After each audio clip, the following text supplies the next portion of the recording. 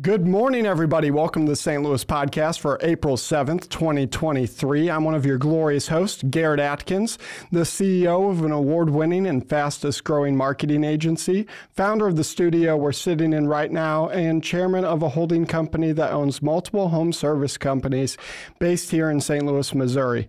Oh, and then writer for theforbes.com via the Forbes Agency Council. And I'm alongside my host and business partner across a few of those companies, and the man with a beard so sexual that the oldest of old school nuns have abandoned their vows in pursuit of his approval, Eric Brown. Well, that's the same joke as last podcast. Yeah, well, you said you went over this script. We need to go ahead and update that one if we could. Yeah. I'd like to challenge that beard premise. I've been told that about my own beard as well. Okay, so two people who are being chased after. When we go into a Catholic church, both Ed and myself do get surrounded by nuns. So fair enough. There we go. Eric, how are you doing today, sir?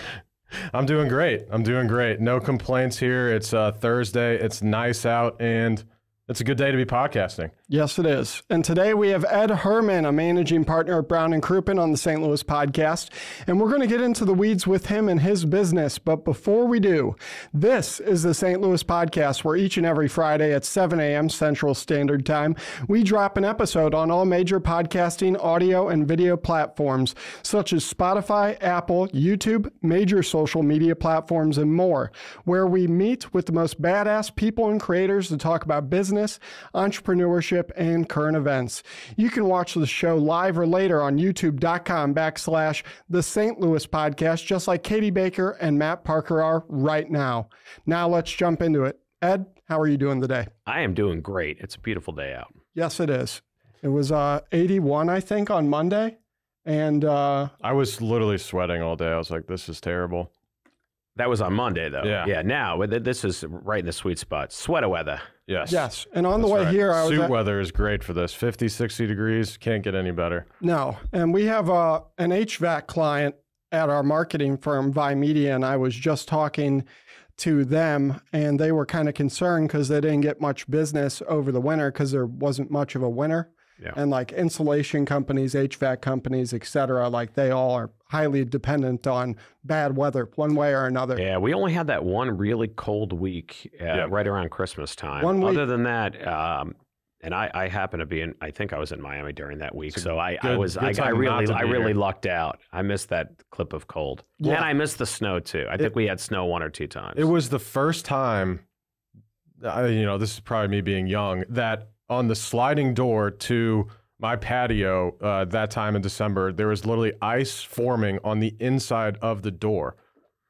And I was like, this is insane. That's very cold. You might want to call one of that HVAC company and have them look into your insulation. Yes. I don't think that's supposed to happen. It's not. No, I don't think it is. That said, Eric, you want to get into a guest bio for Ed here? Yes. So we got Ed Herman joining us here today. Thank you, Ed, for joining us. He is the managing partner at Brown Crouppen, servicing Missouri, Kansas, and Southern Illinois since 1979. You graduated from Washington University School of Law and has spent more than a decade handling cases for injured people. Appeared on Great Day St. Louis, Show Me St. Louis, and KC Live more than 500 times. Congrats, that's awesome. Offering guidance on common legal situations such as what to do when you're in an accident and a type of insurance coverage you need to protect yourself.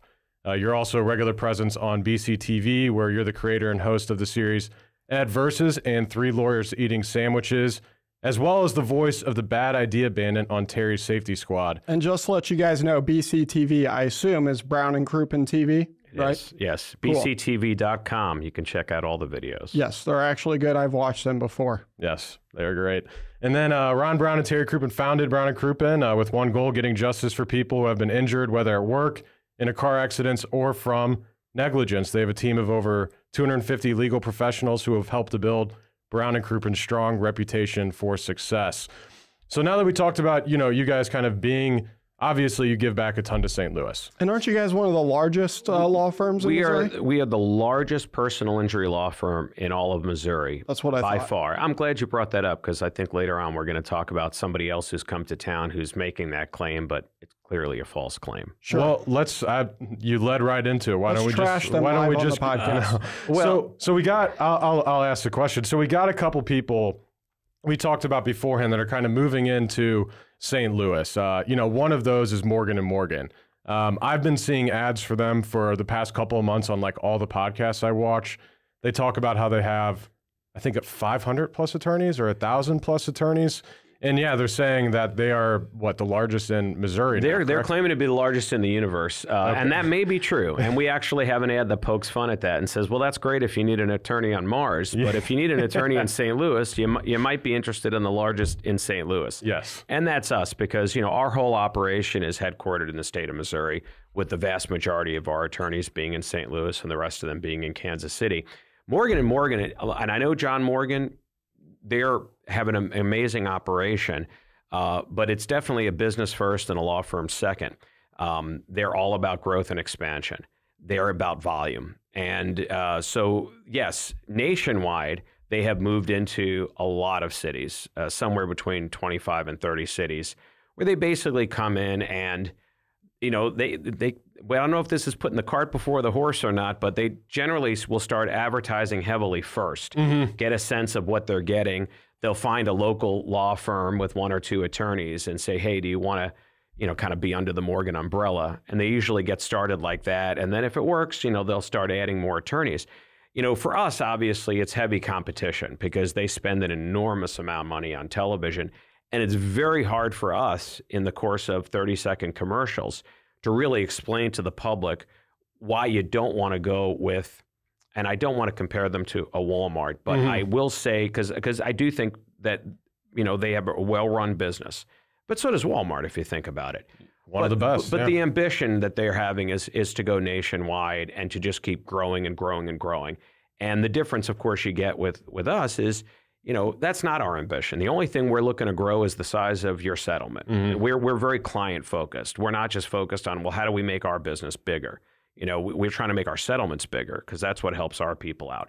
But we don't have time in a 30-second ad to talk about the judges know the difference between an out-of-town lawyer coming in front of them and a local lawyer coming in front of them. And if you don't think it influences how they rule on issues, of course it does. You know, how do you think it looks if you go in front of a jury and you're talking about street names that you don't even pronounce them properly because you're just not from here? You know, Spady Road is a great one. You're not from here. People are saying Spode Road. Yep. And there's a lot of them that we have. DePere. We know when we're from St. Louis, it's DePere. It's not Desprez. and so there's all sorts of things. And then, of course, there's the bigger issues that people never think about, which is how does revenue work? How do you keep it in a community so it keeps spinning over and over again within a community?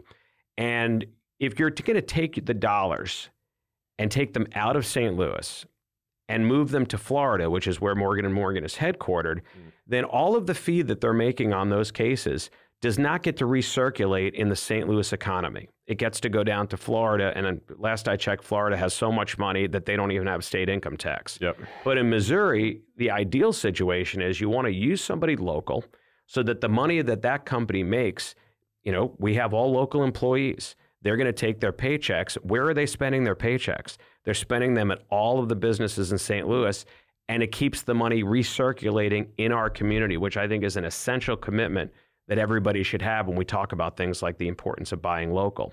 So that's a message that I wanted to share here because there's just no way to convey that effectively in a 30-second ad. But I think it's a really important point.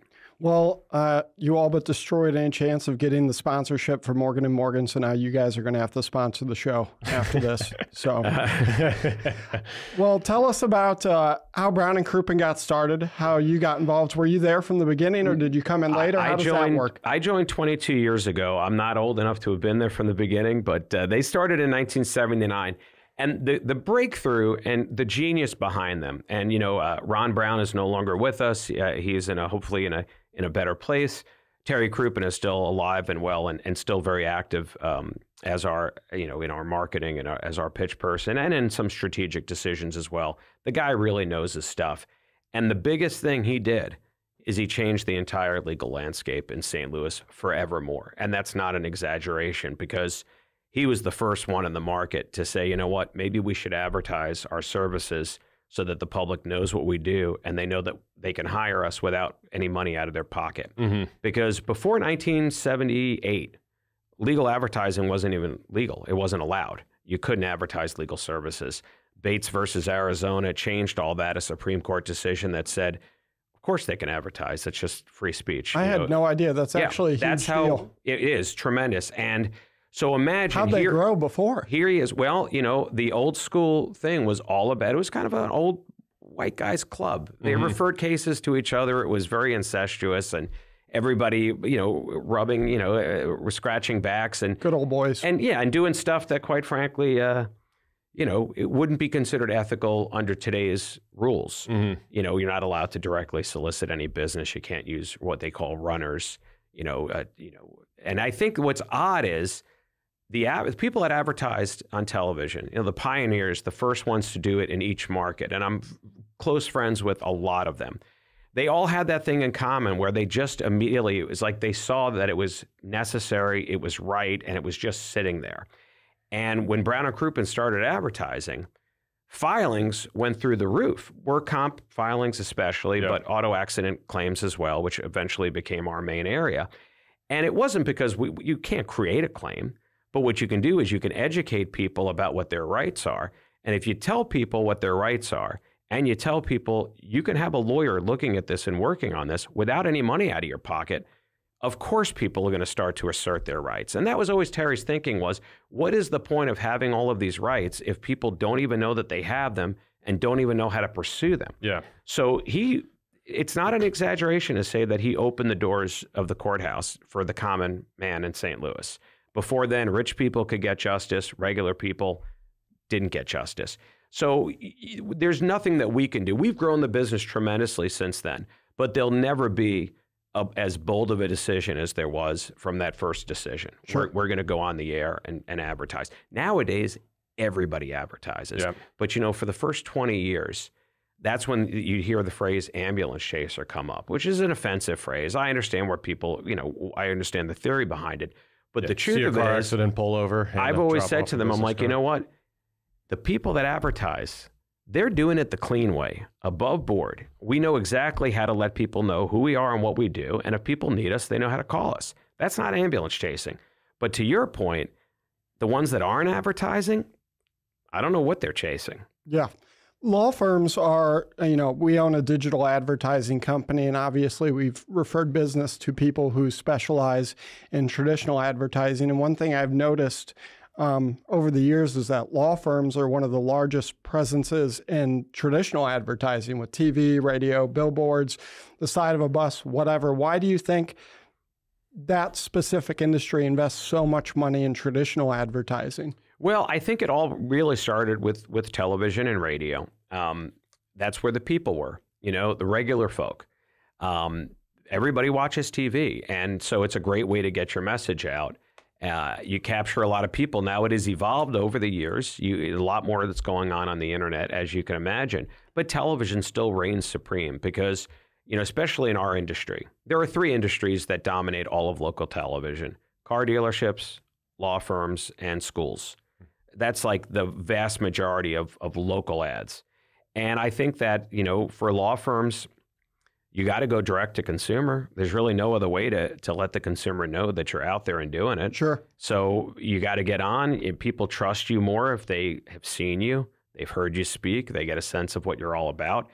The medium lends itself to it. And then what happens is the playing field always changes. And to be fair, until recently, when we got some serious competition in town money-wise, we always kind of controlled where the spend game happened. We were the biggest on television, so our competitors were going to have to play on our field and try to get on television. When we went over and started doing more on the internet, they had to do that. When we started doing heavy social media, we changed the game. But now that Morgan & Morgan has come to town and they're spending so much on television, and Mike DePasquale, he is a Missouri lawyer. They're headquartered in Kansas City, but now they're offering their services in St. Louis and spending a lot of money.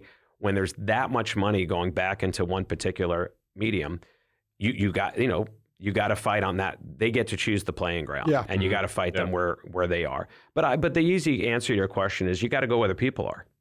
That's where the people are. Yeah. How big was Brown Crouppen right before you got involved compared to how big it is now? We're 10 times the size now in terms of revenue as to when I got involved 22 years ago.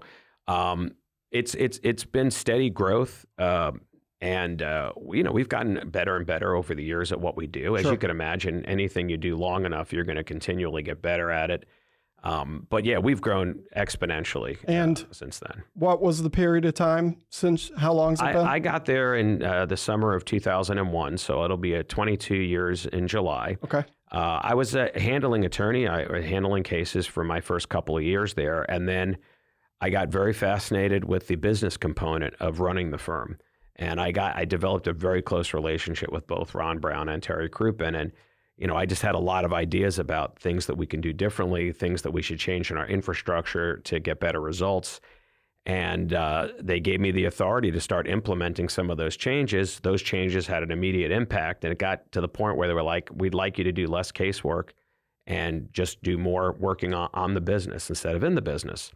And from that point on, I don't handle any cases personally anymore. I still dole out legal advice to anybody who asks, but I still keep up with the law. Obviously, we're required to, but I mostly just focus on running the business since then. So you've 10x the business, of course, with your team in about 20 some odd years. That said, what do you think are the 2 or 3 most important things you have done over at Brown & Crouppen as an entire business that have led to that 10x in growth? Well, I think one of the most important things that you can do, there's only 3 ways that we can really grow our revenue. We either have to get somebody to call us for the first time, or we have to get somebody to call us an additional time, or we have to take each of our cases and make them more valuable. That's really it. Everything that we do, every initiative is going to fall into growth initiative has to fall into one of those 3 things. So some of that is on the marketing side, lead generation, improving lead conversion. I think that was a big part of improving our overall revenue. And then, of course, really focusing on what can we do to maximize the value of each case. And then the other thing we focus on, like if I can narrow the whole company down to 2 key KPIs, it is average fee per case and average acquisition cost per case.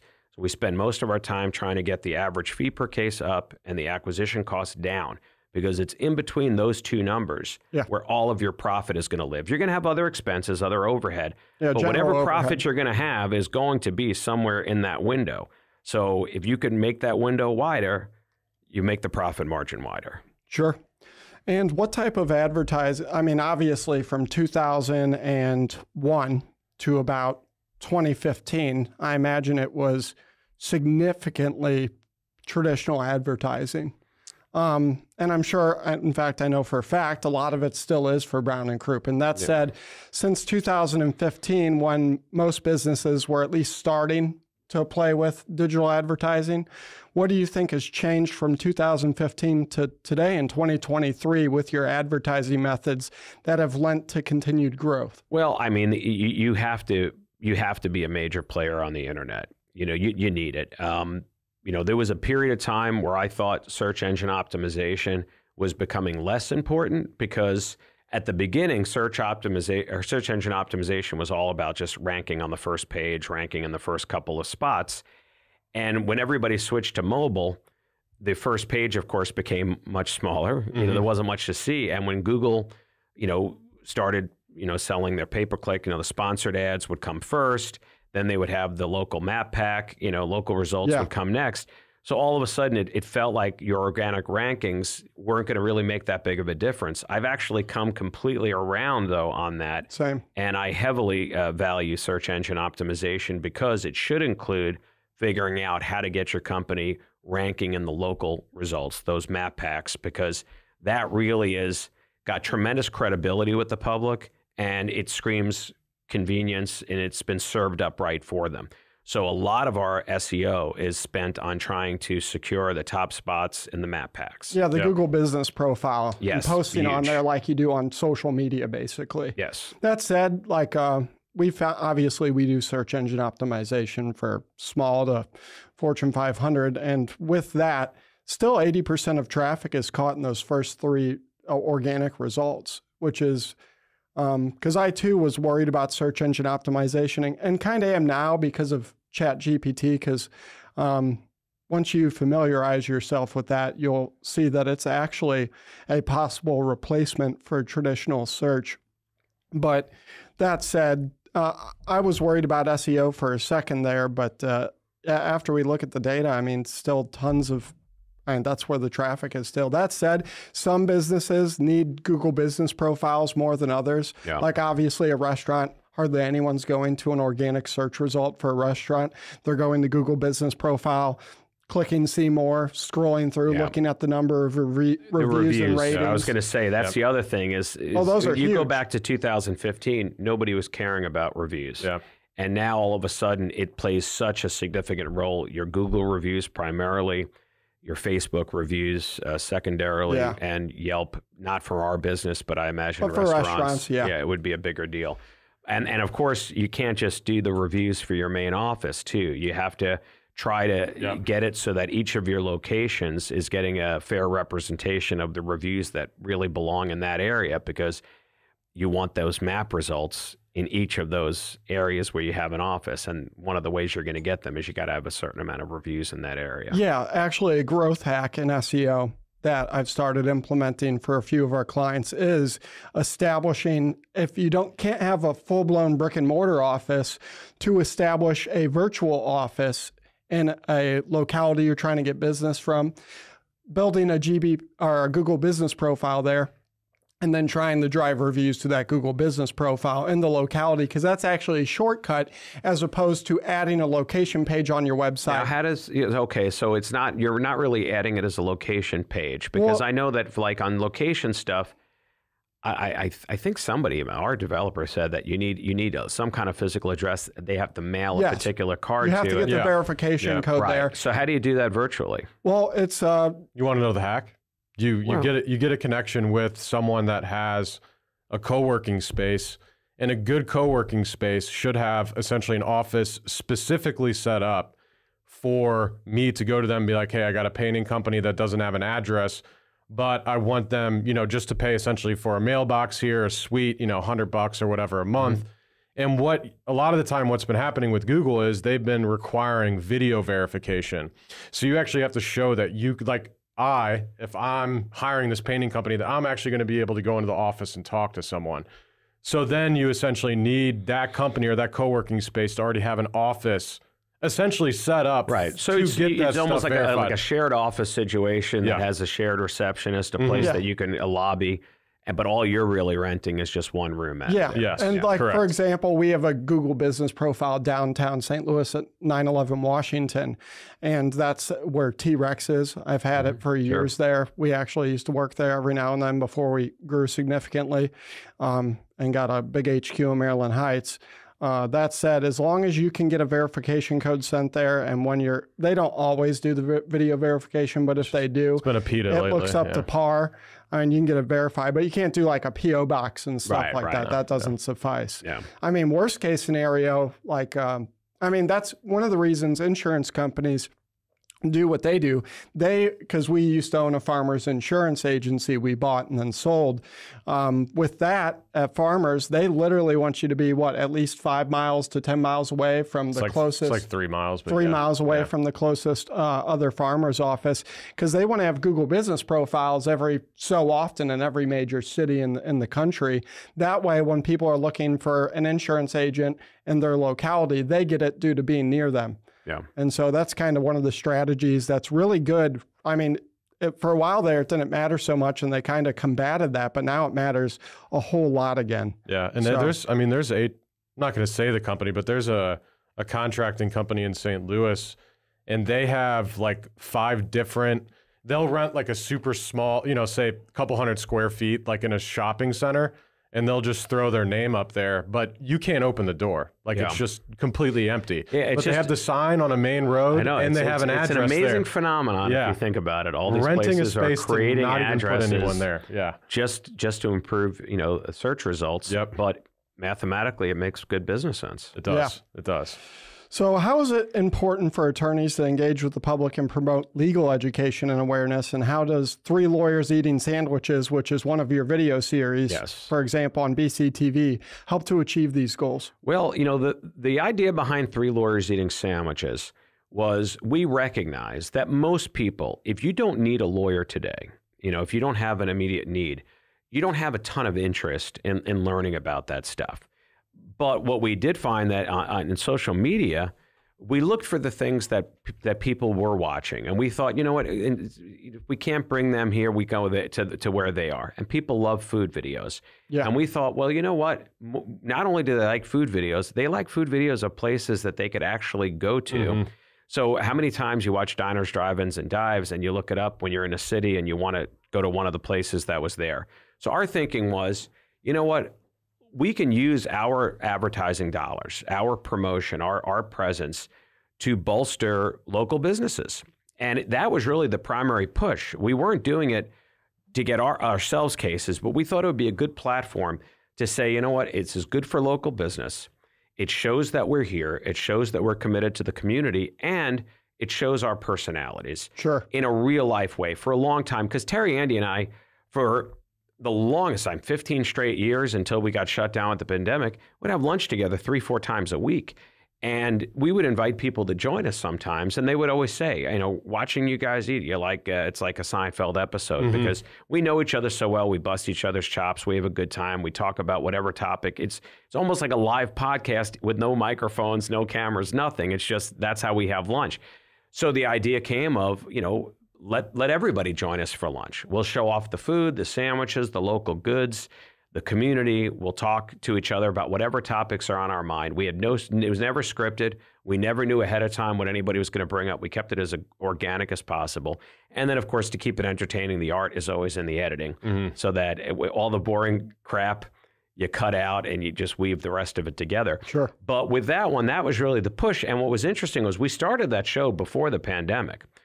But wow, during the pandemic, when restaurants were really suffering, I don't want to sound heroic, but we were saving businesses. There were restaurants that were struggling, that weren't going to make it.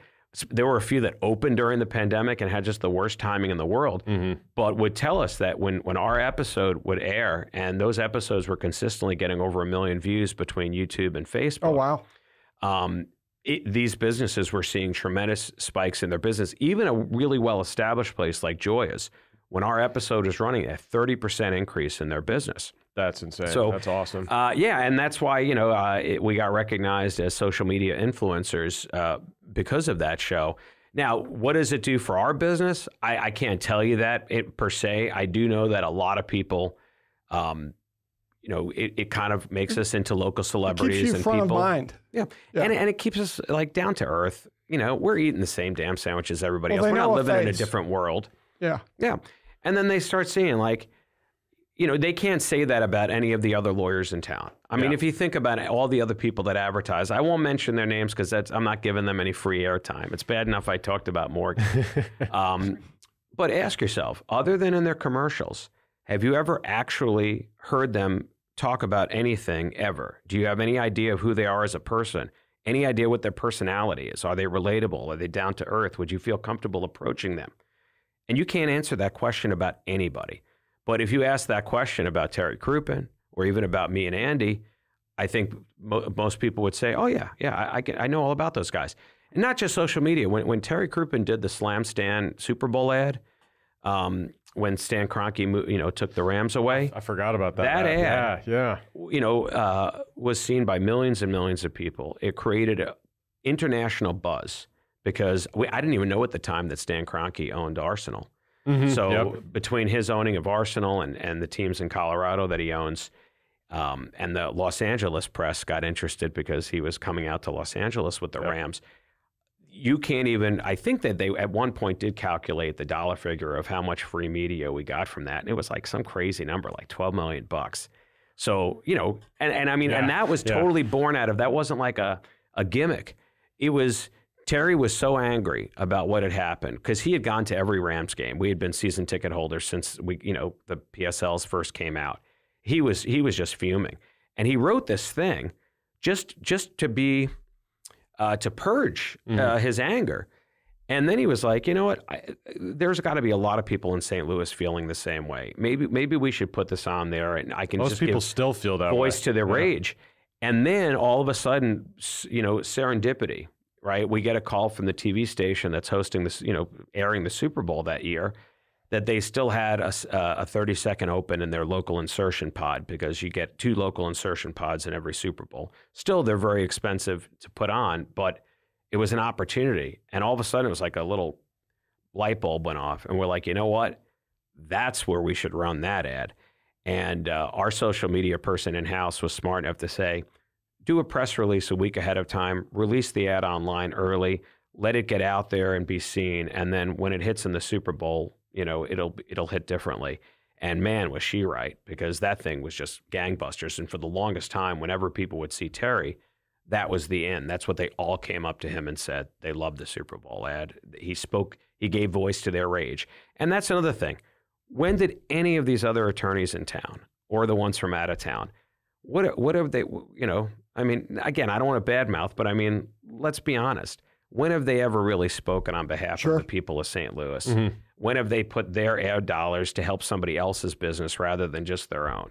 You know, it's just, I feel like, no knock on them. We just do it differently. That's all. Sure. Yeah. Well, because our audience is business owners, entrepreneurs, et cetera. For them, what do you think are 2 to 3 really good pieces of advice for smaller and aspiring entrepreneurs, but also smaller and aspiring law firms? Well, I would say this. First of all, don't be afraid to fail when it comes to marketing. The 2 best things that can happen in your marketing is a major success or a major failure. And if it's not obvious, obviously a major success means it's going gangbusters and you can't fill the orders. A major failure is great though too, because then you can save that money forevermore, because, you know, that just doesn't work for my business. It's a total failure. It's all the stuff in the middle that gets squishy and you're really not sure if it's working or not, but don't be afraid to fail.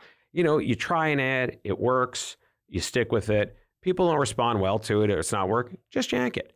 You know, just move on. A post, you know, pay attention to your social media. Certain ones are getting a lot of interaction, clearly is what the people want. Other ones aren't. Give them more of what they want. I mean, these are very, very basic marketing principles. Now, for a smaller law firm, it would be very difficult for them to play on the large playing field and try to get into the big advertising game. They're just not going to get a good return on their investment. You're smaller, you are going to have to go a little bit more grassroots, but that grassroots now could be done on a mass scale using things like social media or hard target marketing like pay-per-click. Pay-per-click is not a very cost-effective way for lawyers to get cases, but it is cost-effective if you have a limited marketing budget and you have to be guaranteed to get cases. Pay-per-click, you pay more, but at least you're going to get something very specific. Whereas the other stuff we do, you know, a lot of it's branded. A lot of what we're putting in front of the public, 99% of the public does not need us today. So a lot of what we do can't be that hard targeted, but pay-per-click can be hard targeted. And if I was a small law firm starting off, I would look into that, because even though you're paying a little bit more to get those cases, at least you know you're getting cases for your ad dollars. There's someone out there that really needed to hear that. I was about to say, clip it. I'm talking to you. You know who you are. Clip it. I got a quick question real quick. I want to hop back to sandwiches. Sorry to interrupt you, Garrett. So did you see the post that just came out?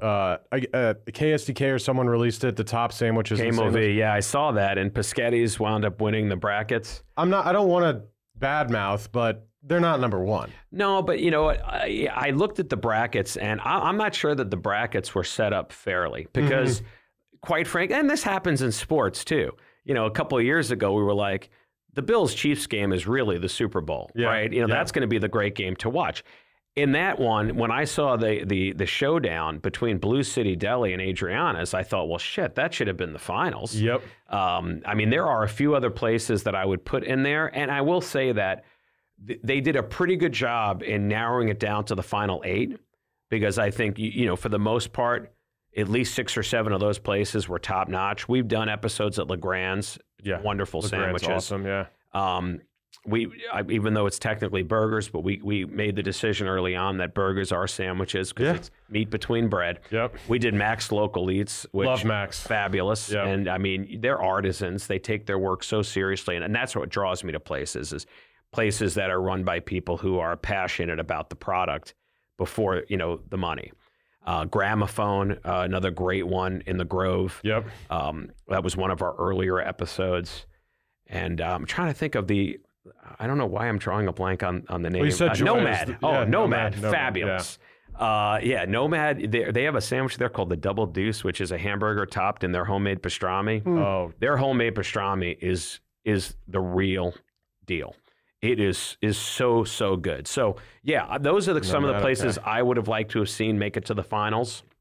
Of course, Joya's classic, even though I don't want to call them a one-trick pony because they have a lot of really good sandwiches, but I think everyone knows their signature sandwich, the hot salami, is sort of the driving force there. Yeah. And with good reason. It's a delightful sandwich.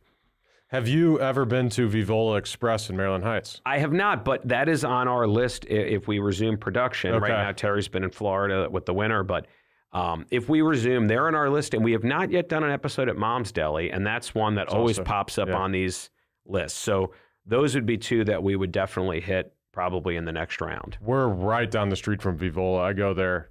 I try and go there like at least every month. The Blues barbecue beef, delicious. I've got to get in there. I'm embarrassed that I have not had it yet because I'm on that on Instagram. There's a sandwich St. Louis, sandwich connoisseur page. Is there? Okay. Yeah, and so I of course follow that page because I want to know where the good sandwiches are for personal reasons and professional reasons. Yep. Another place, Bubba's Deli. Never heard of Bubba's. Yeah, Bubba's. You want to go and you want to get their meatball sandwich.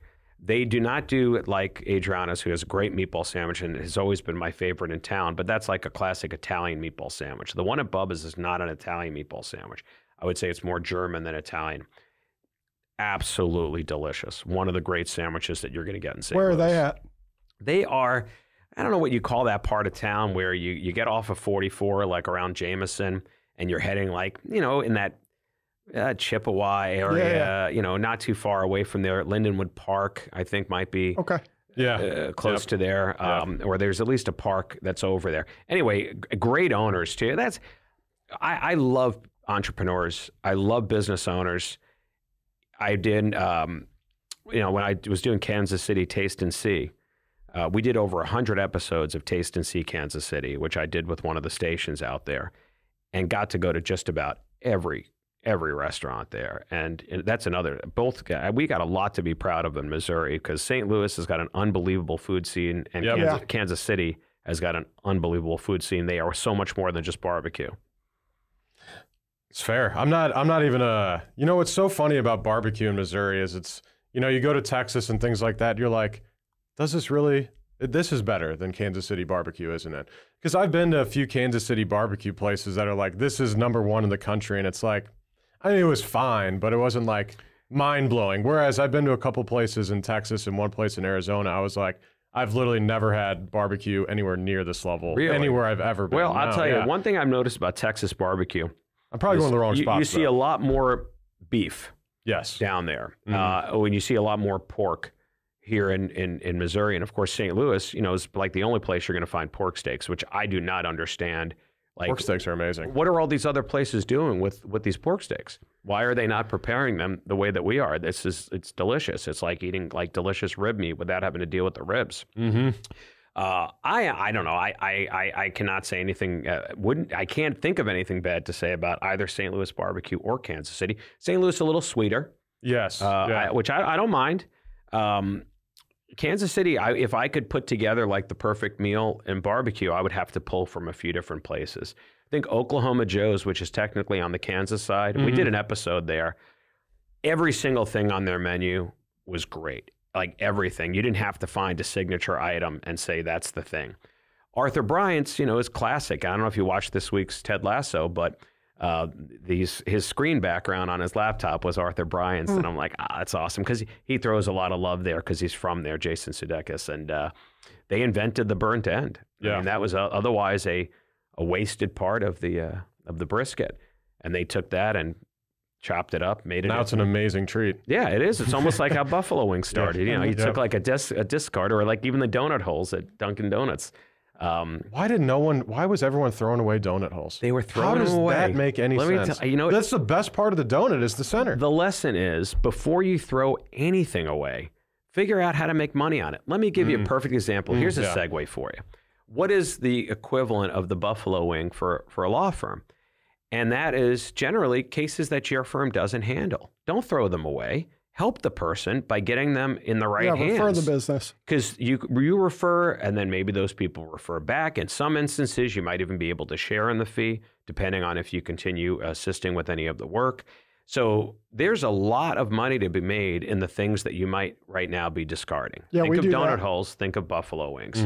You know, buffalo wings now are, I saw that Food That Built America is like my favorite TV series. And if you're out there and you're an entrepreneur, you want to learn business, watch The Food That Built America, because watching these people start these incredible brands that we all grew up with, we take them for granted, but they actually all started with somebody with an idea, and you trace their journey and how they turn these things into things that I can't imagine a world without it. You know, and you see how business drives other business, how competition drives innovation, and what it takes. Like McDonald's, I don't think McDonald's would even be in business if it hadn't been for their chief competitor rising as Burger King, because I think McDonald's had a very simple business model, and they would have been paced very quickly. But the changes that Burger King brought in, particularly in introducing the Whopper, which was the first signature sandwich, a lot of people think the Big Mac came first. It did not. Look it up. But it was the creation of the Whopper that forced Ray Kroc and the team over at McDonald's. What is going to be our equivalent? How are we going to top this? And then, you know, you'll see in the 1970s when all the health reports came out about red meat and it's not healthy, and everybody started turning their attention to chicken, which was great for KFC, but was deadly for the hamburger chains. And watching the development of the Burger King chicken sandwich and the McDonald's chicken nugget, you know, we take nuggets for granted. There was no such thing as a chicken nugget. Like, there were nothing like that in any restaurant anywhere in the world. They invented an entire class of food that is now a staple amongst every child. Yeah. You know, I mean, to this day, I mean, my daughter gets home from school, she still wants Dino Nuggets. I was about to say Dino Nuggets. Like, kid, you're turning 14. Do they have to be in the shape of a dinosaur, or could we just move over to nuggets? She's like, no, I don't care about the shape. I just want the nuggets. Well, this is a terrible segue, but what are your thoughts on the current state of the legal system in the United States, and what changes would you like to see implemented in the future? Because from my perspective, and this may not, what I'm about to say doesn't really pertain to injury law per se, but just the legal system in general, it seems like a lot of things are really fucked up with the legal system here in America. Yeah, well, here's the thing. You know, I'm just going to say it. You know, money controls, you know, action. And if you think about it, you know, the legal system, if it's deteriorated, and I think in some ways it certainly has, it's because of outside forces who put a lot of money into a lot of legislation that's designed to protect their businesses, or at least they think it's protecting their businesses. And every time they do that, it's hurting the individual consumer. It's very rare that a piece of legislation simultaneously helps business and the individual. So every time you hear some piece of law coming out and they want to say, we're trying to make our state more business friendly, we want to do this is better for business, you can hear what's really behind those words, which is the individual's getting screwed. And they try to sell you on it, say, listen, we're going to go ahead and screw you and take away some of your rights, but it's going to make your state better for business, and that will serve you in some kind of trickle-down economics type of system. Sure. And unfortunately, it has diluted our rights, and that's my biggest issue. Give you a couple of examples of things that have popped up in the last few years that have become commonplace. You know, most people everybody knows what the First Amendment says, or at least they think they know what it says. Everybody thinks they know what the Second Amendment says. It's a pretty common one, right? We hear about that in the news all the time. Some people, if you watch Law and Order, you might know what the Fourth Amendment is, you know, the search and seizure stuff. But right there in the Bill of Rights, the Seventh Amendment gives people the right to a jury trial for all matters in controversy in excess of $20. That is a constitutional Bill of Rights thing that we are all given. And yet that particular constitutional right has been attacked and diluted more than any of the other rights in the Bill of Rights. Every time you hear a state talk about, we want to put caps on damages, we want limitations on how much a jury can give. Well, that's not what the Constitution says. The Constitution says that a jury gets to decide the matter, not the legislature. The jury decides it. Mm-hmm. Yeah. And so any kind of restriction that's actually messed up. That does it. And let me tell you what your doctor's office most likely did to you sometime in the last 10 years. Before they would agree to treat you, they had you sign something saying that if they committed malpractice, they want you to sign a mandatory arbitration agreement. Or, and what that basically is doing is they're saying, we don't want to get sued in a court for malpractice. So we want you to agree ahead of time to give up your constitutional right to a jury trial by signing this document that says that if I do commit malpractice and you want to bring a claim, it's going to be heard by an arbitrator or a party of arbitrators, and it'll never be heard by a jury. Imagine that. Just to get treated at your doctor, they are basically making you. Is it legal waive. for you to sign that, to waive that? Like it is. Okay. It is legal. Oh, Okay. These things are. Oh my God! These hospitals and doctors, they were thrilled when this came out. Yeah. And the public was not adequately educated about it, and they were certainly not adequately outraged. But it's a hard thing to, again, a platform like this is good to get the word out there on stuff like that. And listen, I understand everybody is out there to protect their own interest. But to me, I draw the line if they're going to say, give up an entire right that you have under the Constitution in the Bill of Rights, sign it away, or you're not going to get medical treatment. I mean, do you really want to be held hostage like that you can't even get medical treatment, even though you pay for health insurance, you have a card, that doctor accepts that card, but they won't treat you if you don't do this, you don't waive a constitutional right? Can you imagine if a place said, we won't treat you unless you give up the right to free speech? We won't treat you if we find out that you own a gun. I mean, we would be outraged. Everybody would be like, are you effing nuts? Nowadays, I'm not so sure. But they'll do it with the 7th and everyone just sits back like it's no big deal. Yeah. Well, another question I had, I don't know if you have an opinion or knowledge on this, is when it comes to larger pieces of legislation that are being passed federally, it always seems like most of the bill isn't even the topic having to do with the topic they're talking about. Right. It's packed with a bunch of international affairs stuff and things that, frankly, I bet a majority of Americans wouldn't even want the law to pass if they knew what was in there, but they don't really talk about that publicly. No, they don't. Well, that's what happens, but that's the political game. Like, how is that okay? Well, but this is what happens. They start off because they want to make a particular change. And in order to make that change, they have to get a certain number of votes to get that change passed.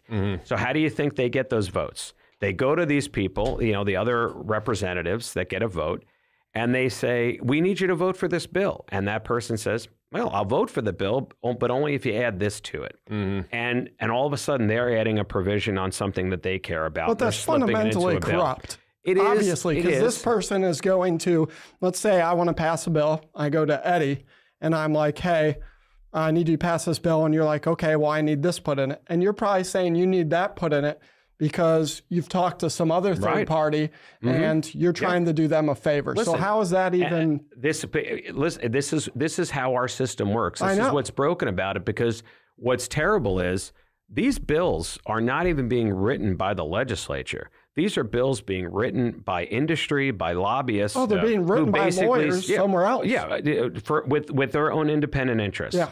And they bring in these bills and they bring it to a congressperson. They say, we've drafted this bill. Let me tell you why we did it and what we're trying to do here. And they only give you the part that sounds good. And they don't explain the unintended or perhaps intended consequences. You can't give something to someone without taking something from somebody else. That's just a fact. Whether it's a right or a privilege, whatever it is, if somebody's getting something, it's coming from somebody else. Somebody's giving up something. Every one of these pieces of legislation is being written by industry. It's not being written by lawmakers. It's industry, and usually with a profit motive. Something they want to get rid of regulations if it helps them make more money, or they want to add regulations if it helps them save money. They act like they're not for big government, but believe me, everybody's for big government if it serves their interest. The truth of it is, nobody likes any government if it doesn't serve their interests, but if it does serve their interests, nobody gives a crap if it's small or big. Yeah. Well, that's it. How come there isn't like some sort of disclosure law that, like, I understand probably somewhere on the internet or It's in the terms and conditions. You just got to read them. Yeah, it's there, but they know no one's reading that, or even because knows we're how watching. to. Listen, because we're watching TikTok videos, and there's no knock on that. Listen, we all work hard. Life is hard. Relationships are hard. Raising children is hard. Paying bills is hard. When we have downtime, the last thing we want to do is homework. We want to do whatever activity gives us pleasure. Sail a boat, watch a TV show, go mind-numbing on TikTok, and go down the rabbit hole. And that's all right to do it. I don't have a problem with that. I don't think the pressure is on the individual people. I think the problem is there's no oversight, and they're asking us to trust a tremendous amount, and people are generally busy and or lazy, and it's simply not their job to police the government. We're supposed to be able to elect people that we have some faith in, that we think are going to advocate for our best, interests. And it's a total delusion. We don't pick our candidates; they're picked by the businesses. Yeah, I'm just curious when it's going to come to a breaking point, because eventually people are going to get, maybe not. I mean, I don't think so. You would think people eventually are going to get fed up. The one general way or the population is so divided right now. By design. By design. And that allows us to not come together on major issues, which then allows the government to more easily. Government and industry to more easily pass legislation and other actions. People are freaking out about Budweiser, Bud Light, TikTok ad or whatever, and everyone's throwing away their Budweiser. It's just there's bigger problems. It's such an ad. Listen, and I mean, there are all sorts of important issues in this world, and social issues and other stuff, but certain things get thrust into the spotlight simply because they're dividing issues. Yeah. They're wedge issues. Mm-hmm. And listen, the rich people are not the majority. They have all the power because they have all the money, but they're a very small amount of people. They understood years ago, how the heck are we going to get the population to ever vote in our favor when we are such a small piece of the population and they're this other thing?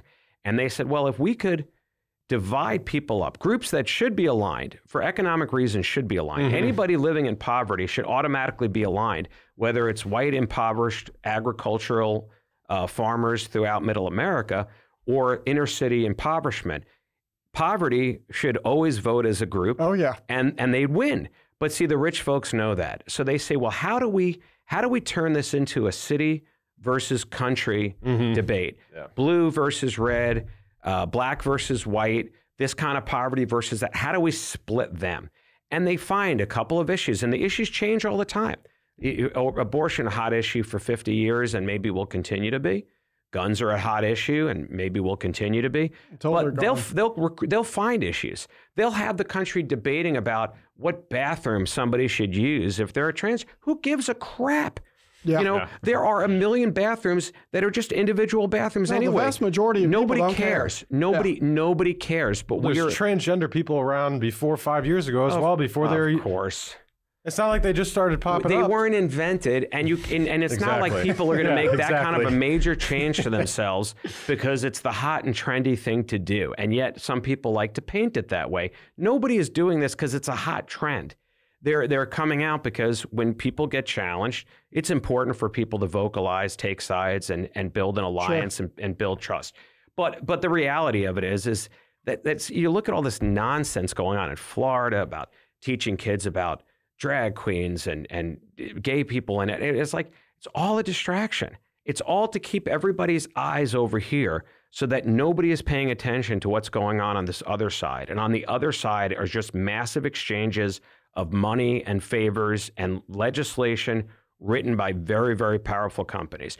Our country right now, we have two people who basically are the two most powerful people in this country, Mark Zuckerberg and Elon Musk. The amount of information that they control, the amount of behavioral data that they have and have access to right out of the gate basically means that they can set any policy they want. They can move single-handedly the Overton window. I don't know if you're familiar with the expression, the Overton window. The Overton window is an expression given to whatever set of policies the public can accept at a particular point in time. And you can see on there, it shifts constantly. You look at the beginning of the Overton window on gun control. Right, or like same-sex marriage. When Obama takes office, He's not even in favor of it, although he says he's in favor of civil unions. By the time his administration ends, he's completely in favor of it, and states have started to fall. Sure. Marijuana. When I was a kid, man, if you even talked about pot, devil's lettuce. It was, this was the stuff that people did, that these were criminals. And now, the Overton window has shifted. And now all of a sudden you go down the street and there are billboards saying, hey, we got marijuana right here, exit 2. Come and get it. Yeah. So which is progress. And that means that we live in a beautiful world sometimes. But the point is, that's the Overton window, is it's shifting. And when you have people that with that much influence that can control the flow of information as much as those two people can, you can literally shift that Overton window in a fraction of the time compared to what it normally would in the grand evolution of things. Speaking of Elon Musk, what are your thoughts on him acquiring Twitter? It's dangerous. I don't know, and I get it. Listen, I'm not anti-capital. I'm all for capitalism. Jesus, I help run Brown Crouppen. We like making money. We like helping people. We love the fact that we get to do both. But I'm not going to ignore the fact that, of course, everybody wants to make money. I don't know anybody out there that wouldn't rather take more money than what they have right now. So it's not about being against capitalism. But I am against fascism. And at a certain point, if somebody has so much power that they get to influence law, that's almost the technical definition of fascism. Is if nothing else, it's an oligarchy of a few handful of powerful people with a lot of money that are getting to set everything in this country. And the fact that they don't have the pressure of any oversight in terms of, you can't vote them out. You don't have the option of voting out Mark Zuckerberg or Elon Musk.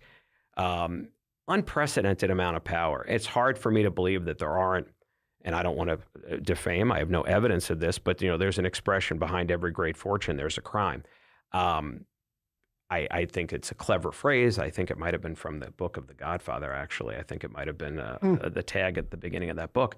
But I think you're right. They used that in the show The Offer. You cannot amass that kind of fortune without, corners being cut, things being compromised. It may be all above board, but with influence.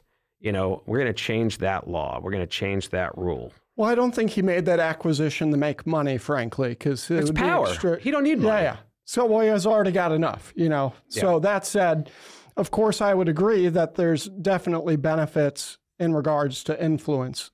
But do you believe that he has good intentions on making sure there's a platform that is less influenced by third parties outside of the platform itself?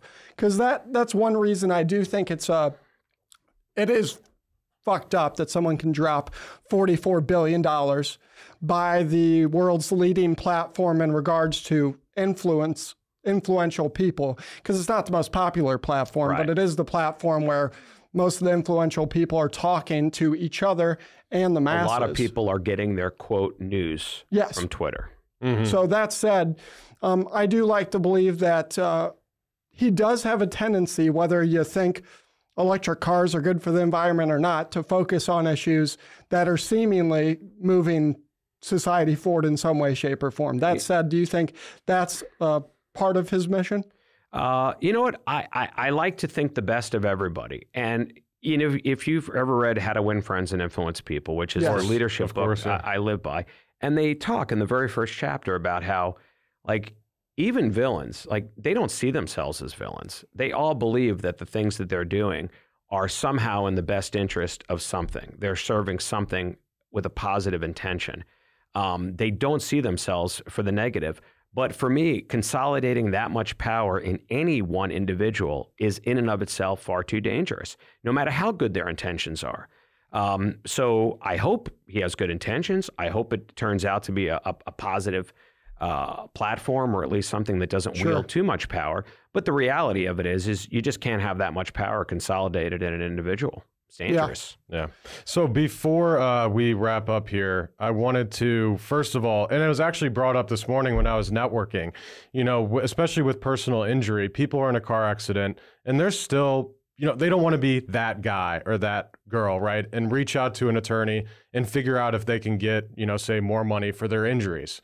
So what do you have to say to those people that are maybe just don't want to be that person? Because I hear that all the time. Right. Well, that's because if they're saying that, they have been influenced by the messaging of large insurance companies that obviously, look, insurance companies, it's a very simple business money. You pay them premiums. They amass a big pile of cash. Whatever they don't have to pay out in claims, they get to keep. They get to invest in the market and have it grow. So there's nothing in their business model that encourages them to pay out claims or to pay fair value on claims or to pay more than fair value on claims. Everything in their business model is designed to pay as little as possible, hold on to as much as possible. And one of the ways they do that is they convince people who are victims, legitimate victims of accidents, things that were not their fault. They're injured in a way that they were not before. Yep. They've given something away of themselves, or it's been taken away from them. And, they're being discouraged from being made whole. And that's all we really do. Imagine yourself at sea level.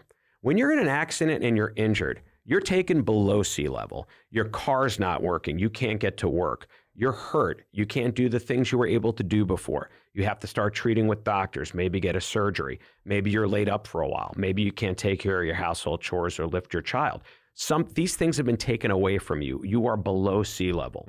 The goal of the personal injury claim is to make you whole and bring you back to sea level. It is not a lottery. And proof positive of this is the fact that settlement proceeds from a personal injury claim, they're not taxable. Why aren't they taxable?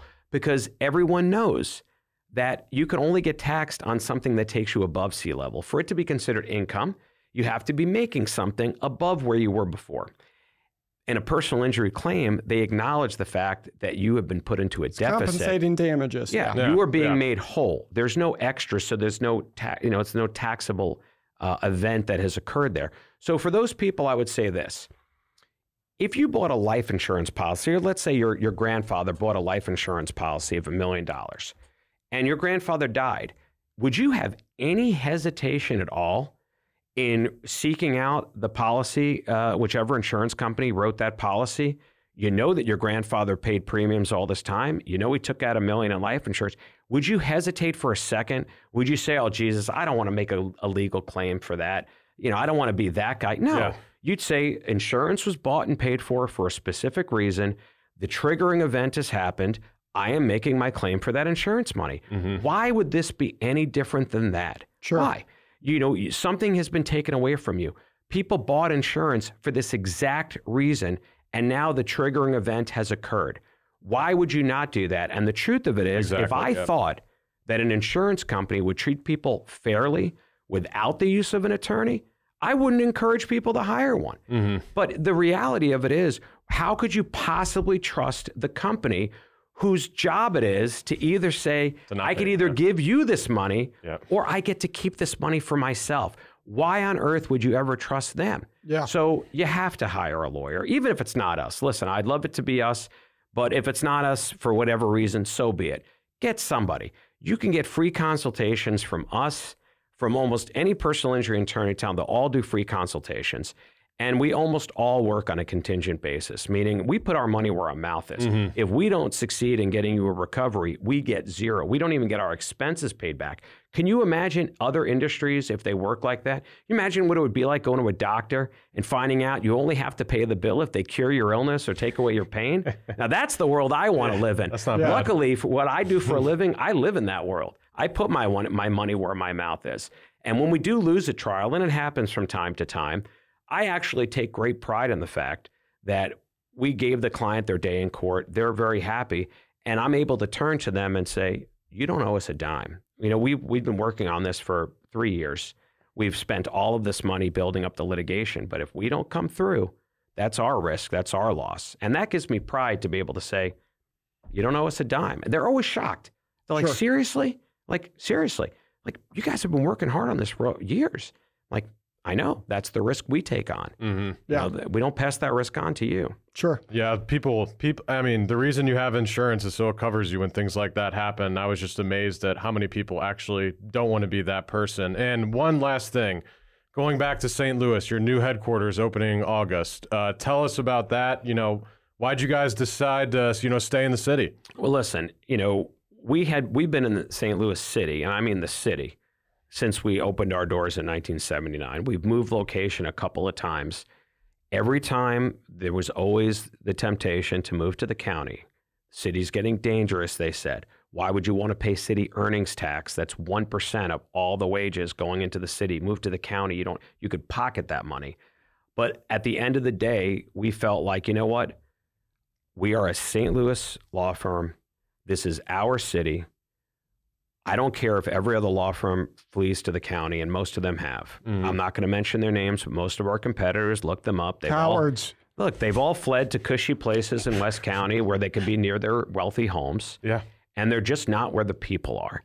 Our people are in St. Louis City. They're regular working class people. We want to be convenient for them. And you know what? Yeah, all of our employees have to pay the 1% city earnings tax. But you know what?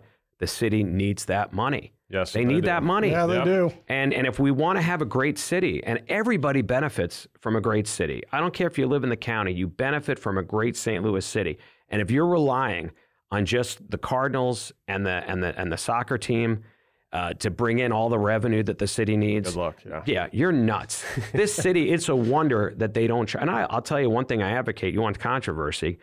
I think the city should charge non-city residents for all of the attractions at Forest Park, including the zoo.